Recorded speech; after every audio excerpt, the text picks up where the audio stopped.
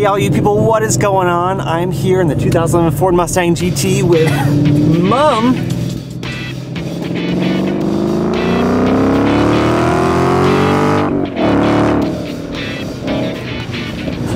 Don't do that ever again. You erase that. We are here in the 2011 Ford Mustang GT.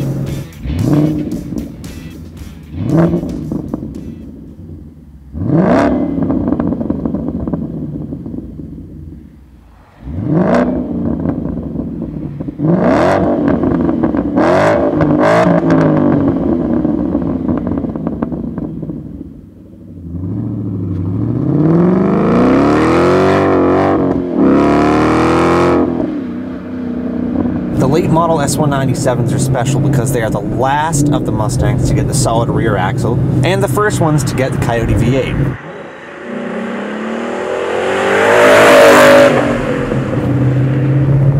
I mean, in a way, it's the last true-to-form muscle car Mustang there is. Would you say that the S550 is oriented more towards maybe road and track use rather than straight line acceleration? If so, I would agree with you. Suspension's stiff, but not uncomfortable. Now, when I bought this Mustang a year and a half ago, I had every intention of modifying it. But soon after, I realized that cars also came with maintenance costs. Especially, but not exclusively, American-made cars. My arms look so freaking long in this GoPro. Within the first 2 months of buying this car, I put over $4,000 into it. I needed a new clutch, new battery, rotors and calipers, the differential and transmission fluid changed, as well as new front and rear sway bars. And then a couple months after, I had my AC compressor switched. And as we speak, the new Ford Performance sway bar, the rear one that I got, blew out. Like the bolt just sheared right off that was holding the bushing on it. Now it's clunking. Like, come on, really? What the frick? Separately, these are not expensive repairs, and for the most part, they're considered wear items.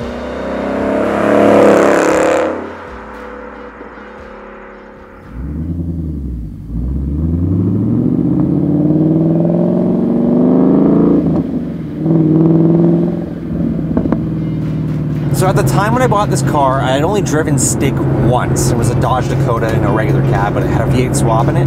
My friend, who also had an S197, came down to Pennsylvania to pick it up with me so he could drive it back. I'm gonna look back at this and be like, you didn't know how to drive manual, Matt? What? And he said that the clutch was already kind of mushy and like the grabbing period is really short, you know, signs of an old clutch.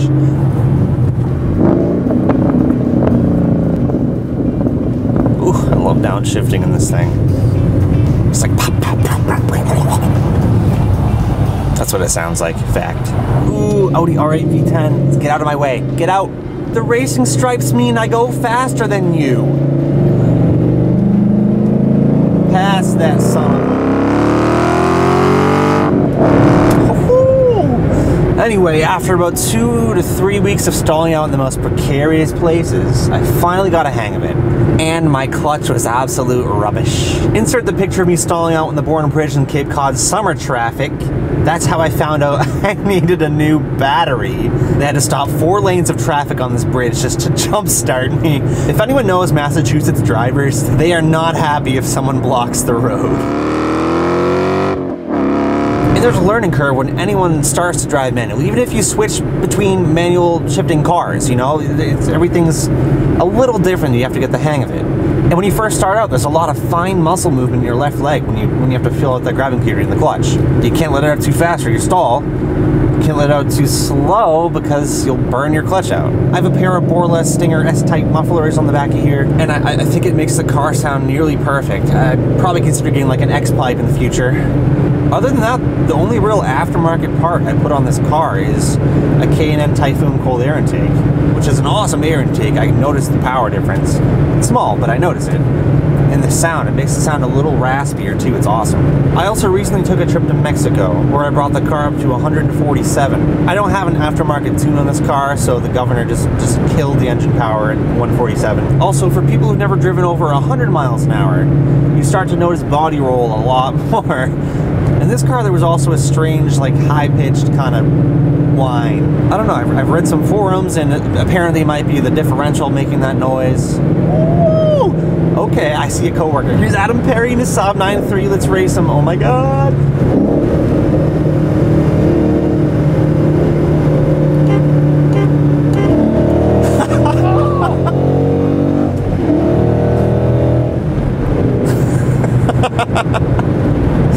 I totally smoked him. He was really trying. Ooh, going through a tunnel. Ooh. One thing about the solid rear axles is that you don't want to floor it over bumps. It starts to just bounce around and get all loosey-goosey, and it's probably not good for your drivetrain either. Alright, Becky, buckle up.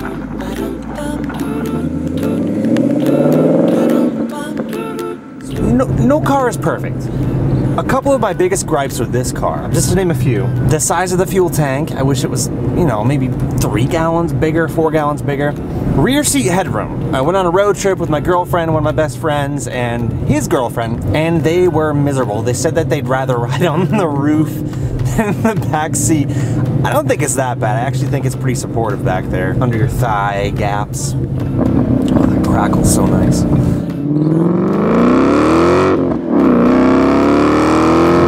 Becky, cut that shit out.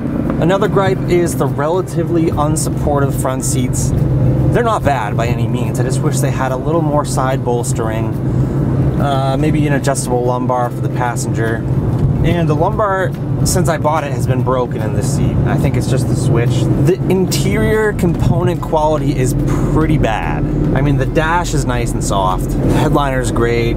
But there's a ton of just cheap plastics everywhere. I mean, like, just cheap plastics and sharp edges, some of which are on the steering wheel, which you're always touching in the car. So it's like, what? Why? Why Ford? This fake metal trim around bits and pieces in the car, not tightly glued down. I also think it would have been in Ford's benefit to offer this car maybe like 1.5 inches lower from factory, because the wheel well gap right now is just a little too much, you know. If there's just too much to that gap, I don't know if that's ideal or not.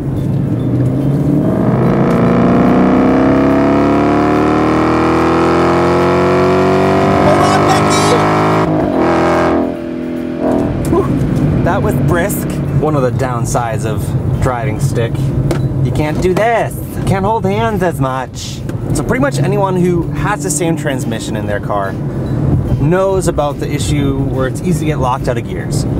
So I've done a few pulls against people on the highway, especially shifting from 2nd to 3rd, you'll get locked out sometimes. So it's also happened to me from 4th to 5th. But it's just stupid when a Hyundai Genesis Coupe flies right by you, and your Mustang pride goes down the drain. Alright, so finally one of my biggest issues with this car is the tendency for when you're shifting from 1st to 2nd, the transmission pulls your hand from 1st to 4th. Ford seriously should have considered having this as an option, you know, to turn off like traction control or something. But instead it's to save fuel. No, all it does is put yourself in danger of being hit by another car and seriously lug your engine when you go down to like 1,000 RPMs and you're trying to accelerate in 4th. Now I know there are ways to get around this by disconnecting the solenoid underneath your car that is in charge of shifting, but this should have been an option from the factory.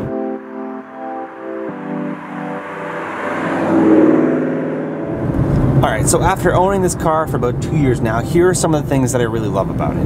In 2011, Ford managed to make the chassis of the Mustang somewhere between like 15 or 20% stiffer, and that really does translate into handling. Helps with turn and angle, and the steering is very precise. Lots of feedback. It's super fun to go around corners too. And with all things considered, the limited drivetrain, solid rear axle, that's a pretty big achievement. Alrighty, and I know this is completely subjective to opinion, but the late model S197s I think are gorgeous. Their lines are timeless. So they're right in that sweet spot between the early S197s, the 05 to 09, and the 2015 and up S550s. The early ones were a little flat and two-dimensional, but in 2010 it added some sort of three-dimensionality to it. It really is a car that you can get out of anytime and want to look back at it.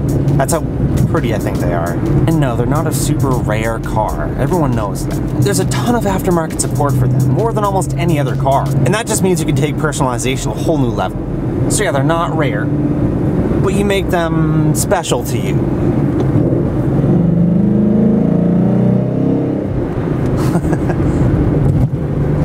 sounds excellent. It's very unique sounding and just never gets old. Oh my gosh! I can tell you what my parking spot was.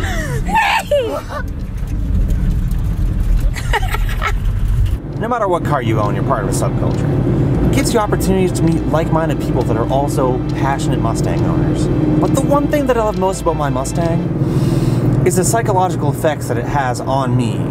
Having something that's an absolute pleasure to drive seriously plays a role in your day-to-day life.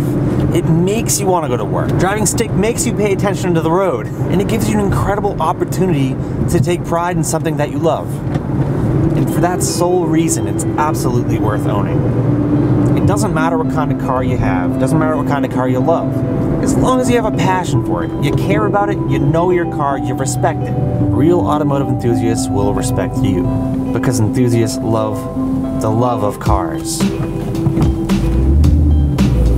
Alrighty, stay tuned, car lovers. Freaking fourth gear. Becky, don't just sit there, do something.